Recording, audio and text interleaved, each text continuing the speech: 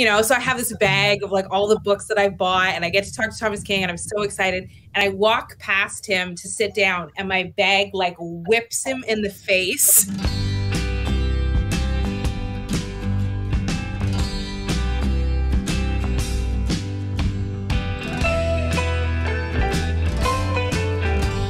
To the delight of my grade 10 drama class, I once fell right off the stage. I spent my 40s fighting not to need a crutch and my 50s resisting a walker. A faceplant into a moving streetcar changed my mind. At 63, my walker and I collided with a kilted, hammer-throwing Highlander at the Vanderhaeghe Scottish Festival. When he stepped over my face to help me up, it forever settled the pressing question of Scottish manhood and gave new meaning to the phrase, getting off scot-free. But if you're expecting an inspiring tale about the importance of getting back up, you'll be disappointed. Here's my truth. I'm a faller and will always be one. Falling makes me bloody furious, and it makes me seriously bloody proud. Now that I understand exactly what makes me fall, I know what I can and can't do about it. I'm learning to retrace my scarred history, to channel shame into solidarity, anger into analysis, denial into delight, and loss into love. After half a century of falling down, I'm falling up. I'm falling for myself. Almost human is a role I refuse to play. I'm a disabled whole. I'm not so lame. I'm splendidly lame, magnificently lame. In short, all 4'10" of me won't be telling you an inspiring tale about defeating or overcoming disability. Mine can't be hidden, halted, or healed. We all need to stop falling for the double lie that disabled people can be healed or should want to be healed. And the one thing that I've taught creative writing as a part-time teacher for, I'm finished now, but almost close to 30 years. And I always say to my students, do you want to be a writer or do you want to write? Writing is something that you give to yourself passionately. Being a writer is a persona. I'm not particularly interested in the persona. And so when I sit down to write, I genuinely try to write a better book than I've written before, which doesn't mean that I get there. I'm not dismissing affirmation, right? We all want to be affirmed. We all want somebody to say, good job, buddy, you know? But at the same time, that's pretty ephemeral. I mean, I looked at a list of Pulitzer Prize winners, just out of curiosity one time. You don't recognize 90% of the names on there. And really great writers often won for their worst books. So I know this is an ambivalent answer to the question. I'm happy with the affirmation, but I think the work is the most important thing, and it's doing the work that's the most important thing. That's a beautiful answer. It's very wise and grounded, and you can see all of us nodding frantically. So yeah, that was very well put. Thank you. And I like memoir because it's also very close to something else that I really enjoy, which is gossip, and all things salacious. Yeah. You know, you get to kind of really talk about things that people would rather keep behind closed doors. And that part is really fun. Of course, you have to be a little careful because you don't want to get sued. I'm kind of broke, so they wouldn't get much, but I mean, I just couldn't afford the legal fees. So you have to tread lightly, so that, you know, it helps to change names. And and it's also, it's very therapeutic. You get to rid yourself of a lot of tension, and I get to show myself that it is possible to write something that is both tender and meets my own expectations of what I consider to be like decent writing. So. Well, I think you've done that in spades in your novel or in your memoir. Thanks. Lyndon. I like what you said about, I'll just say quickly, I like what you said about gossip. And I once read a description of Alice Munro as gossip inspired by genius. And I think that's something to strive for in book, gossip inspired by genius. Yeah. Good. I was just going to say, writing a memoir kind of scared me because it's a little bit self-indulgent in the sense that you have to write it on the assumption that somebody actually cares what you think and somebody actually will want to read what your experience was. And so it scared me a little bit because my inner voice said, why would anybody care what you think? And maybe they do and maybe they don't. But I also kind of liked what Mohammed said. I kind of liked the idea of spilling the tea a little bit about how things really are. And people have said to me, you write very honestly. I think it's because I'm not creative enough to make stuff up, which is why I don't write novels. But I kind of like the idea that it did involve having to put myself out there a little bit, and people can either like it or not. I hope they like it, but if they don't, you really can't argue with a memoir. Like, this is what really actually happened. So, it's one thing if you write a novel and somebody says, I didn't like your characters or I didn't enjoy the story you came up with. Well, with a memoir, this is what really happened. So if you don't like it or not, this is now a historical account of something that occurred. So, it's not really something you can say, do better next time, because this is how it was. So that's kind of freeing too. Yeah. I just want to say to Lyndon that I like what you said about, oh gosh, sorry, my mind is just doing a blank because a note popped up in the chat, which distracted me. But about worrying that it's too self-centered or it's too narcissistic and who wants to read my story, and why I've struggled with that a lot because I have a very ordinary life. And so I'm like, oh, who cares? And I don't want to seem narcissistic or like I think everybody wants to read about me. So in my case, I like the kind of books that we've researched in. So in the Hockey Mom book, I write about youth sports from the expert's opinion.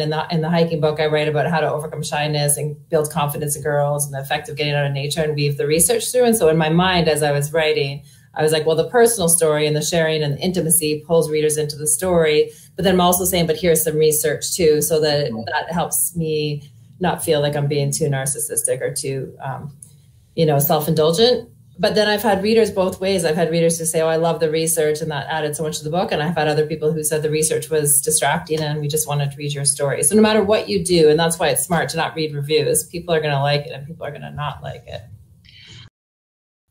The red Chesterfield. There is a red Chesterfield in the ditch at the end of the road. Some may call it a sofa or even use a more common American vernacular, a couch. But it's obviously a Chesterfield, big enough to seat 3, possibly 4 adults, too small to be a sofa. And even though it is topped haphazardly into the ditch, there's a formality to the piece.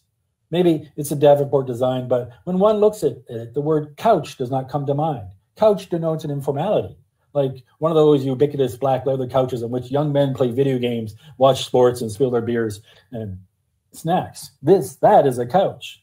The object in the ditch is a Chesterfield, red, which is what I write in my notebook, noting the location, time, and date. The red Chesterfield. The yard sale. Are you connected in any way to that red Chesterfield? What the fuck are you talking about? The man turns and sees my uniform and changes his language. Sorry, I didn't see you there, he says. I notice that despite his apology, the dismissive tone in his voice is still present. He speaks with an Eastern European accent, and despite my efforts not to do so, I immediately try to place it. Polish? Ukrainian? Belarusian, perhaps? But I quickly brush aside those prejudiced thoughts. Can I help you? The man says. The question is immediately followed by a series of deep hacking coughs and the spitting of some phlegm, possibly some type of pulmonary obstruction disease, I think. He's turned to face me, hands on hip, to look more threatening, but despite the many threats I faced for my ticket writing, no one has ever physically assaulted me. Do you know anything about the red Chesterfield? I ask, pointing down at the end of the road. He squints in his direction. Nothing to do with me, he says, coughing and spitting once more. I know he's only pretending to see. I note that and then look at his yard. Yes, this is the place that was reported. Elegy for water and ourselves. Water the color of sky on a kind day, we celebrate. Water the rose opaque of smoke when there are forest fires, we regard with caution and may secretly admire. Water the hue of puce clouds in the gloom of wet weather, and the color of the raw earth it travels through in river arteries and veins, visited by the green populations that make it their summer home, we might ignore. Water traveling our arteries past rocks and waterfalls, or back up the blue estuaries to enter the heart's valves and chambers. Water is our medium. Without it, there is no life, no movement towards or away. Water is our source, crystal as first lakes, chlorine ammonia tasting today in silver taps, or at its most elemental, drinking through the long, cool throat of a well on a hot day. But water is all colors, and every well has its taste and darkness, and each district's character reflects ourselves. Our sewage effluent or agricultural runoff, pesticides or Roundup, iron or mercury, arsenic slurry or PCB tailings from the mines, a rainbow slick on the water's mirror from the metal shunt carrying black blood under a major river artery. All we have consumed, antibiotics last Wednesday or estrogen in pills a decade ago, insulin daily or ephedrine seasonally, Prozac or Red Bull that has traveled through our bodies and been rejected, subsumed in the lagoon of liver and kidney, returns to the water that feeds us, muddying or complicating, altering its essence, our essence. And so water that is our life may be our destruction, and we may be our own destroyers. One of my earliest memories, on the floor, underneath the table, coal oil lamps, and I was copying the letters from the Winnipeg Free Press onto a brown paper bag with a little stub of a pencil. I was 4 years old. I was teaching myself to read and write. Been a writer ever since. When I was in my teens, I was writing poetry. I believed the world would be saved by 13-year-old poets. When I was in the Navy and working in the mining camps, I was writing short stories. And all through that, I told myself I was practicing. I'm just practicing. And a lot of the writing that I did, especially the short stories, were practice. Just practice and practice and practice.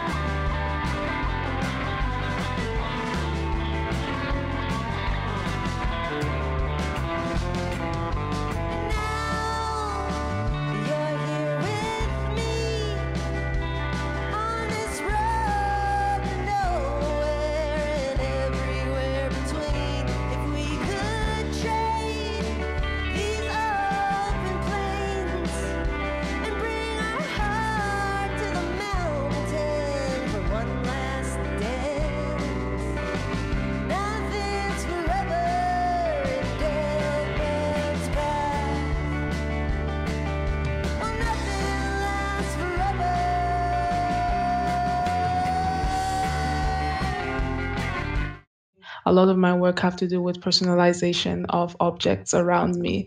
That is how I view the world. Yeah, from a young age, I would, because we were left alone in the village, I would sit down and I would be with rocks and things would be going on all around me. I would not pay attention to what was going on, but I would listen to what they're saying. And even though I wasn't looking at them, I would look at the rocks in front of me and put their quality into the rocks. So the rocks became more of my friends than the actual people standing there. And it was a weird, quirky thing that I did as a kid. But as I grew up, it developed into a writing style for my poetry. And that's why influence is a big thing. Like when I sit down and I'm sitting down with trees, when I take a moment, a story is already forming just by the environment that is there.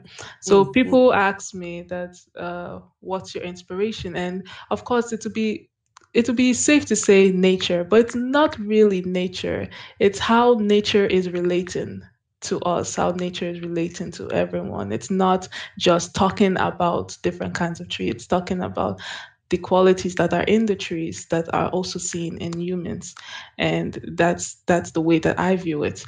It's also a very big fact that whenever they ask a black poet or artist what their inspiration is, it's the expected answer would be, oh, the politics that is going on and the world politics. But very rarely do I talk about those kind of things. Instead, I like to talk about self-love, inner turmoil that is going on, because if everyone feels that, no matter in the skin color, everyone has feelings of mental illness. The difference might be how you got that mental illness, but you still you still have it, right?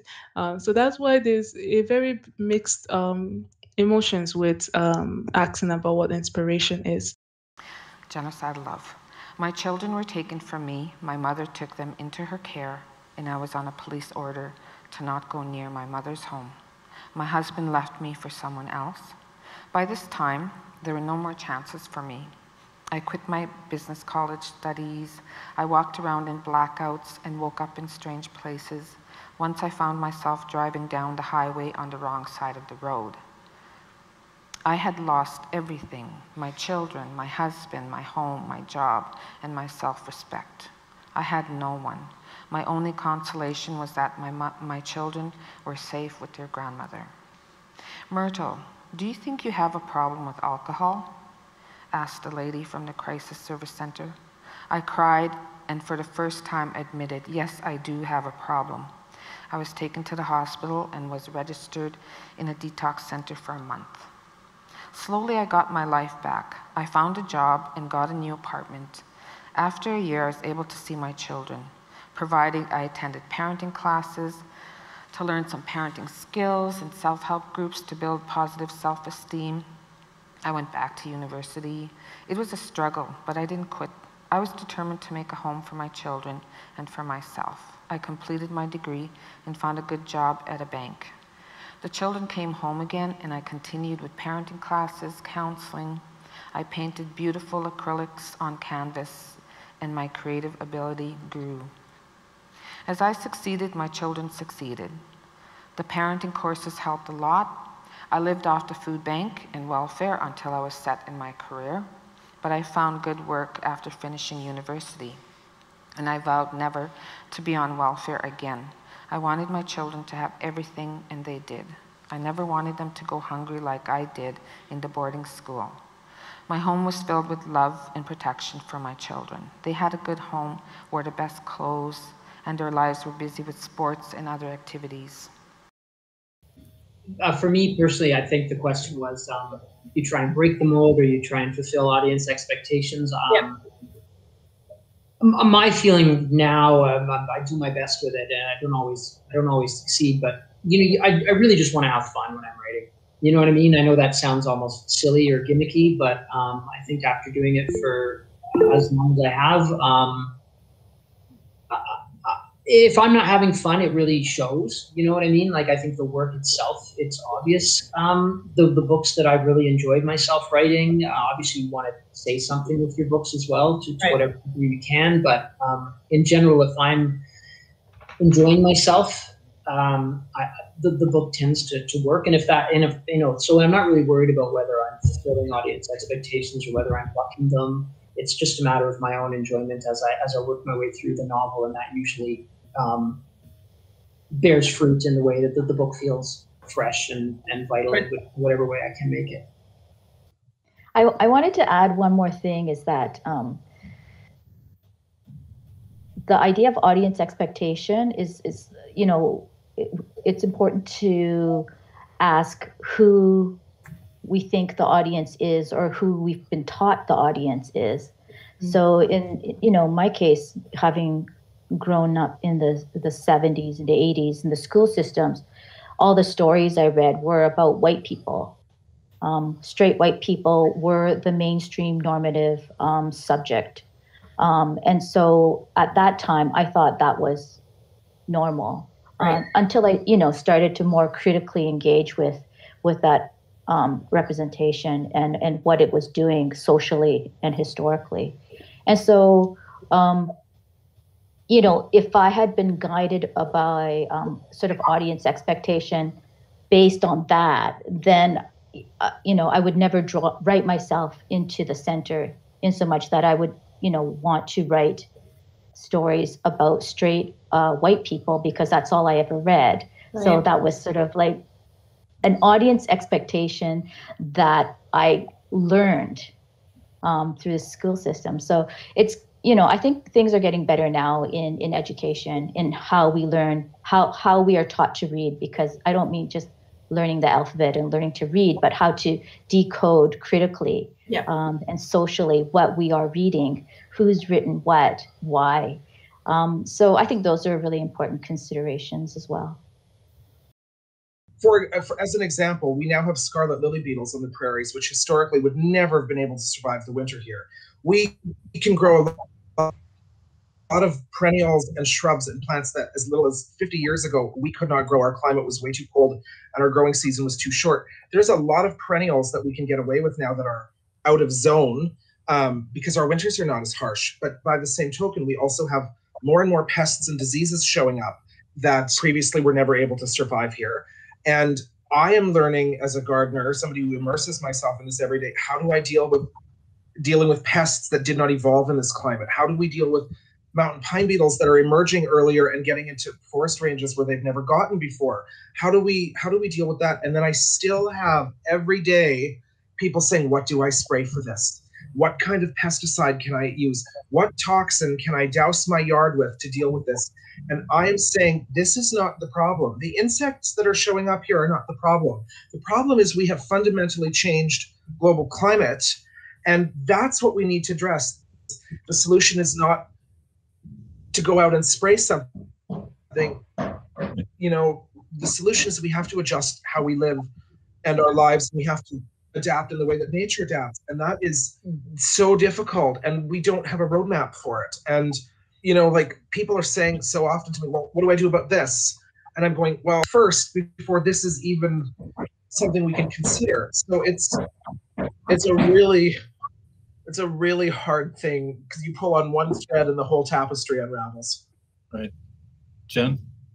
I so agree with you, Lyndon. I think getting to the root cause of it and looking at other ways to grow food and to source food, such as regenerative agriculture, permaculture, like these techniques that are building soil health rather than dousing everything with toxins and putting a Band-Aid on the situation.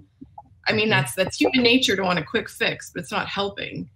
And when it goes to your food sourcing, if you're not gardening or growing your own food, which a lot of us aren't, the major contributor to pollution and to climate change, it's not cattle.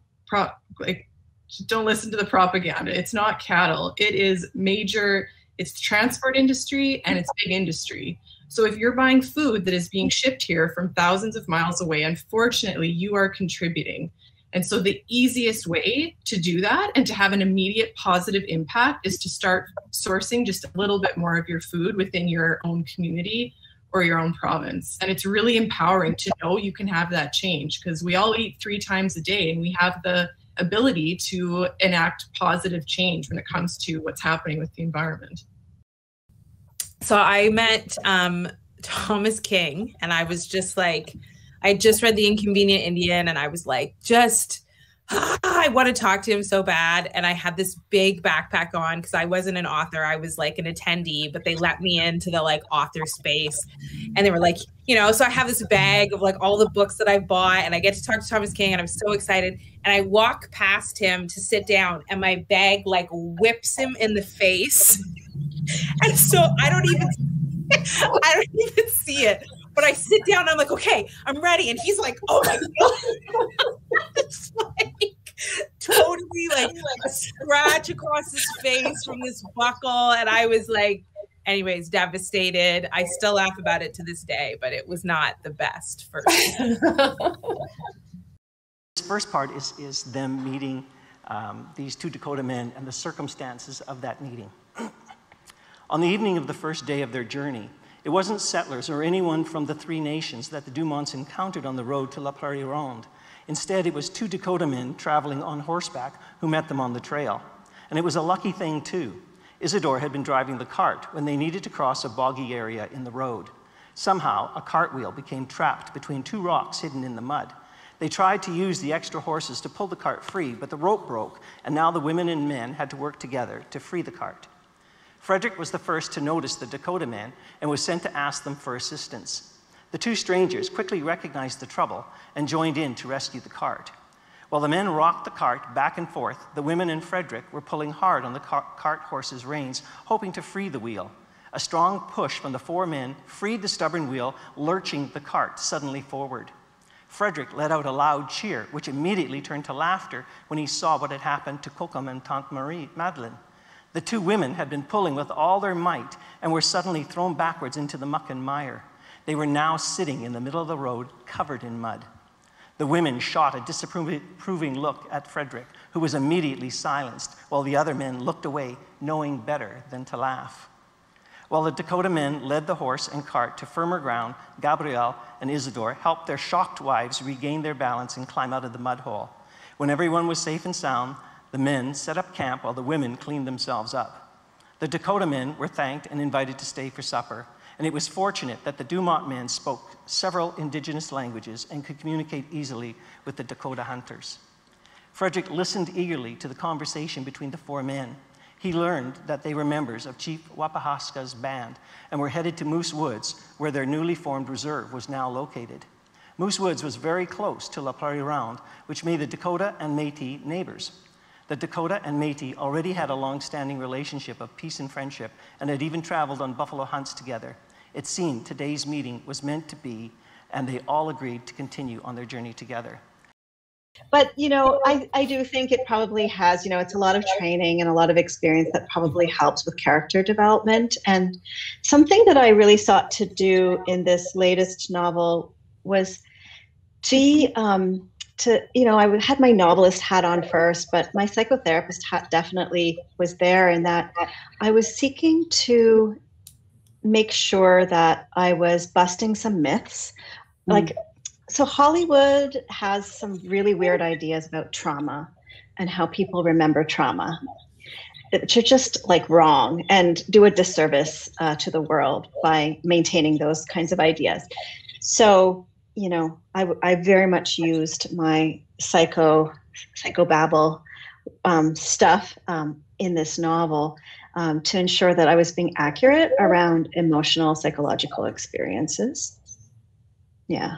So I think it helps me, you know, I'm always swimming in emotions, like all day long I'm swimming in emotions. And then, so it's just part of how I think, how I write probably.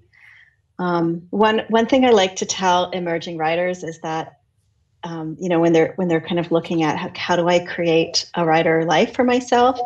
So for me, I'm a writer in the morning from about 9 a.m. to 1 p.m. And then I see clients in the afternoon.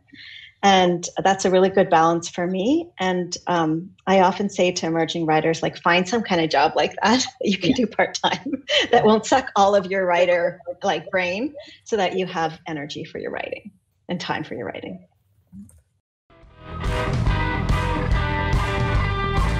Oh, it's good to be a good girl with a bad girl.